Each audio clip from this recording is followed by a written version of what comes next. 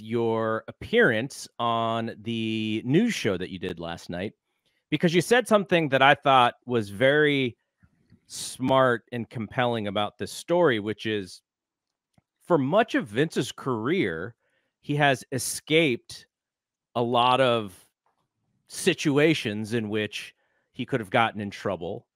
And this one seems unescapable to sort of a logical brain, I guess you could say. It's a bad one.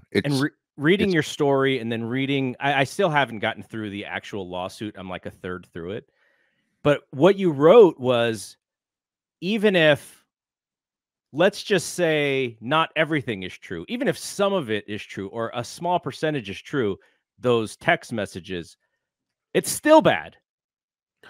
Okay, so I try to look at everything with, with especially in a lawsuit like this, I mean, and it's being written to make it the worst it could possibly be. Yes. So, of course, when you read this, you're going to be completely outraged. But you have to look at, okay, let's just, if, I was thinking about this, let's just pretend that every single thing related to Vince that she claims essentially is not true, but we do know that the texts are real. Okay. The texts alone, to me, he's got to be gone, because the texts acknowledge that, the texts are horrible, but one of the things they acknowledge is that John Laurinaitis was having an affair with somebody who worked underneath him. Vince knew about it. Vince encouraged it. That alone, you know what I mean? That alone in for a publicly traded company, the owner knew and encouraged, even if Vince did nothing with her. And obviously that's not the case. He obviously did something with her. Because if you read the text, that's obvious too. So it's like, there's no defending that Vince should be in this company anymore. And the corporate, the other thing with the text is the corporate culture that shows from the text is horrible. I mean, it's like I hate to say it like this, but it's like, we pretty much know certain aspects of certain parts of that corporate culture for decades because of Vince leading it. Okay. But this was far worse than, the worst imaginations of what that was, and it's, it was Vince. Sometimes I think, like, what about all the other people who knew? And they did. But the thing is like, okay, can you blame? I mean, they're all underneath Vince. So it's like, why didn't they, do something? They really couldn't, because it's Vince's company. And if they tried, they'd be fired. So I sympathize with that to a degree. But then there's a moral standard that people are going to bring up by them not doing something. They, this thing is allowed to happen, and it was allowed to happen. And it's, but the thing is, it happened with knowledge of many people, and some of them, it's like, you're almost talking about, like, you kind of sit back and let it happen. At some point, man, that's a tough one, you have been employed by yourself for all of these years. So, but you've also dealt with situations. You've dealt with this scenario. You've heard stories with this scenario. I can even go back and think back to early days of my career in an office, and things that were sort of like okay in the year 2000 are like way not okay right now based on how society works. But thinking that but this was never okay. No, not at all. But thinking of how far back he has been in charge. And I'm not saying that everything in her lawsuit is true or false. Like, that's not for me to judge. But let's say that some of it is. Like, that behavior does not start for someone in their 70s who has been in charge forever. Absolutely not. So that, I think that's, Lance Storm said on Wrestling Observer Live that, you know, they really do need to clean house. I don't know. I saw the short clip. I didn't see the whole show. I don't know if he meant get rid of people or really investigate people.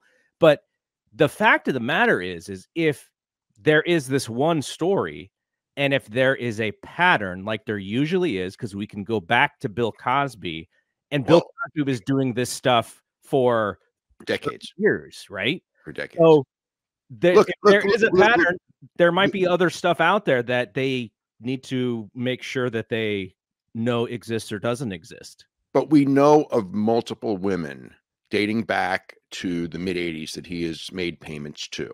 We know this. Okay. So it is a pattern. You know, it's not a one person, it's a he said, she said. If it's one person, you kind of go, okay, it's one person, and you try to judge on the merits of the situation and look at both sides. When it's multiple people over the course of multiple decades, it rings far truer. And you know, this is really ugly. It's you know, when I was reading it, you know, it's like, again, like, I have heard plenty of stories, and in regards to this was way worse. Now maybe it's way worse because it's embellished, maybe, but even if you take out, like, if you take this and just look at the text messages, that's enough for me. When I look at that and I look at that behavior, and just like, man, there's you know, there is no defending Vince McMahon and John Laurinaitis. There's none. And that's, you know, and John, you know, John Laurinaitis is long gone, and he will not be back. And Vince, you know, I mean, he should be long gone and never be back. I mean, I won't, I cannot even accept any other you know, reaction to this than that.